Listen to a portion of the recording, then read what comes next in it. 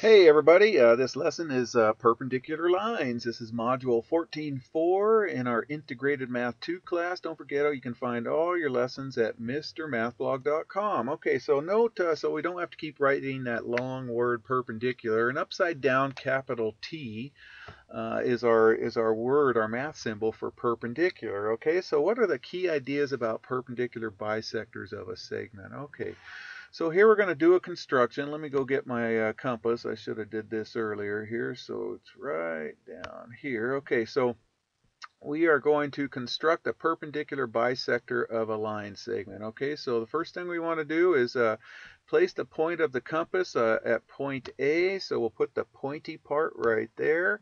And we are going to, using the compass setting, that's greater than half the length, so it has to be opened up more than half the length, so I'm guessing the length half is right there. So make sure it's opened up more than half the length. I like to go, you can go the whole length if you want, but just make sure it's opened up more than half the length of AB.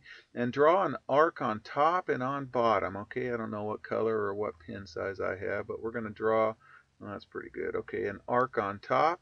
And then we're going to go and do the same compass opening down here. So I'll make this arc right here. It has to be the same compass opening.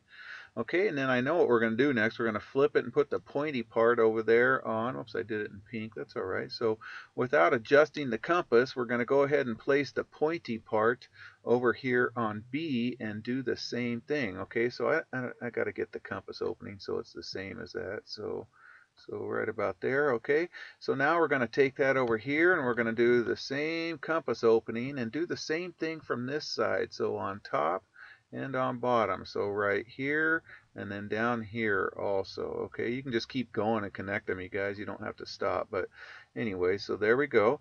And then we're going to pick up our straight edge and we are going to connect those points. So use a straight edge and draw segment CD, okay? So that segment right there, we've now constructed the perpendicular bisector. So perpendicular means it makes a right angle and it bisected. So the length of AM is going to be congruent to the length of MB. Okay, so we've created a perpendicular bisector of that segment. And that's how we do that. So if we wanted to create a right angle, that's how we do that, okay? All right, so here we're going to construct a line that passes through some point P that's not on the line, okay? So we're going to construct a perpendicular from this point so it goes straight down right here, okay? So what we do with this is we place the point of the compass up here at P right there, and we draw an arc that intersects 2 points on AB. So what we got to do is open up our compass so it's opened up at, let's see, well, yeah, that's pretty good right there. That should work. So it's going to arc on 2 sides of this line. So it's like a pendulum here. So we just kind of, we go and we arc on both sides of the line. So we're interested in where the arc went through there and there. I don't know how big I did my arc on here. I did much smaller right there.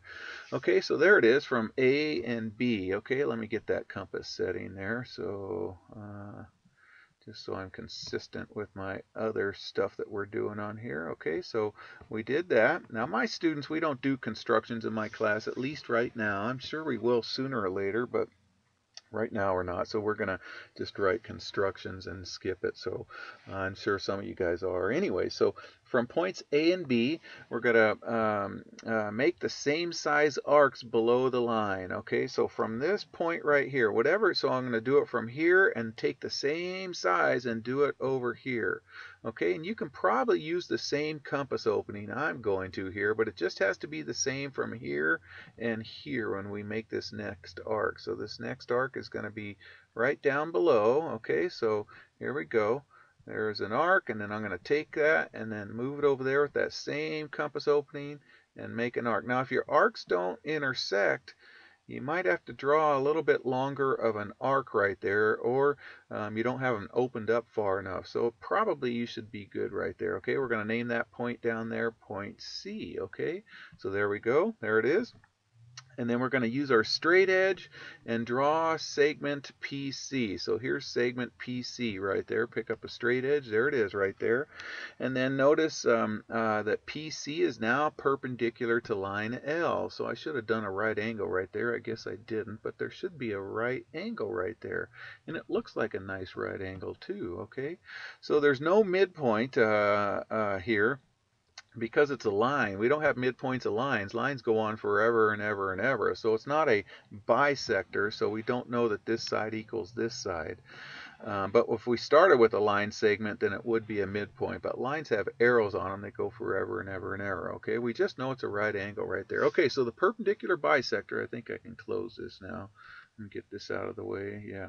All right, so if a point is on a perpendicular bisector of a segment, so we did that in section A or B, whatever it was right here. So here's a perpendicular bisector right here. So if a point lies on this perpendicular bisector right here, it's bisecting that segment and it's perpendicular right there.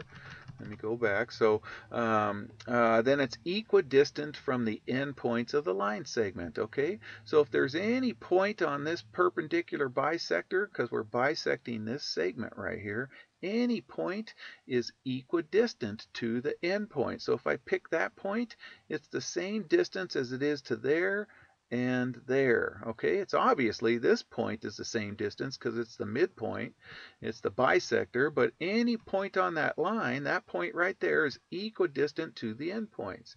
If I picked another point, point R, equidistant to the endpoints, it's always equidistant to the endpoints right there. Any point on that line, okay? The converse of the perpendicular bisector theorem is also true. If you have a point that's equidistant from the endpoints, then it has to be on the perpendicular bisector, okay? So if that point R is the same distance away to the two endpoints right there, then imagine a perpendicular bisector going down right through there. That point R is on that perpendicular bisector.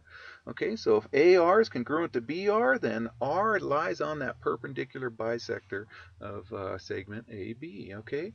All right, if two intersecting lines form a linear pair with equal measures, then the lines are perpendicular. I know you're thinking, what? Okay, so here's a linear pair. They make up this line right here, line M right here. If these linear pairs, if these angles are congruent, remember the linear pairs are 180 because they make a straight line. So if they're congruent, they both got to be 90 and 90. So if they're 90s, then that means that their right angles are perpendicular. So if they're a linear pair and those linear pairs are congruent, then the lines are perpendicular. That's what that says, okay? Makes sense, okay? So easy proof is on the bottom of page 968. So we've just been doing proofs. Actually, it's not on yours anymore. I forgot. It's like 700 something. It's not 968. That's from a different textbook. I should have fixed that. And I don't have my textbook with me.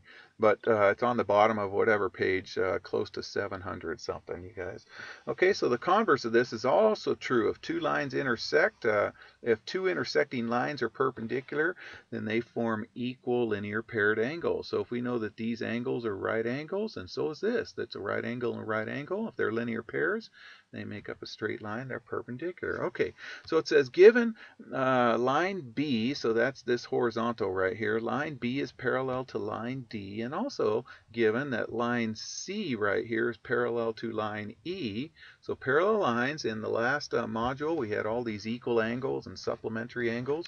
Also angle 1 is 50, angle 5, where's angle 5? Down here is 90 right there. Find the measures of each angles. Okay, let's mark the parallel lines right there, okay?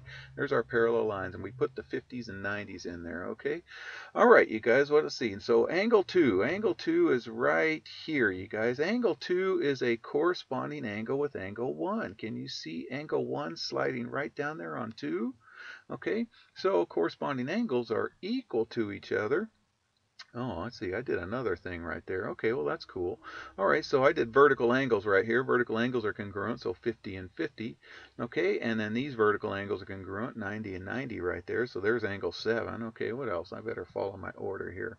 Okay, and then corresponding angles are congruent, so that's 50 and that's 50, and this 90 and that's 90 right there. Okay, and then so where'd 3 go? 3's right there. It's a vertical angle, so these vertical angles are congruent. So it was plus 50 right there.